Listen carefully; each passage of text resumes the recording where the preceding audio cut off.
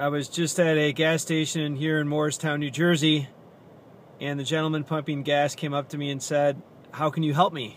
And I kind of laughed. I said, "Well, I can pray for you." And he said, "Well, that'd be great." And I asked what his name was. He said, "My name is Tom." And, you know, I looked at his hands. They were almost frozen. It's 19 degrees out here right now.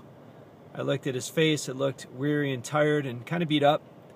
And I pulled a little crucifix out of my glove compartment. I said, "Here you go, Tom. This might help you out." And he said, "You know, thank you very much. I'm very grateful. I'll give this to my wife. She'll really appreciate it."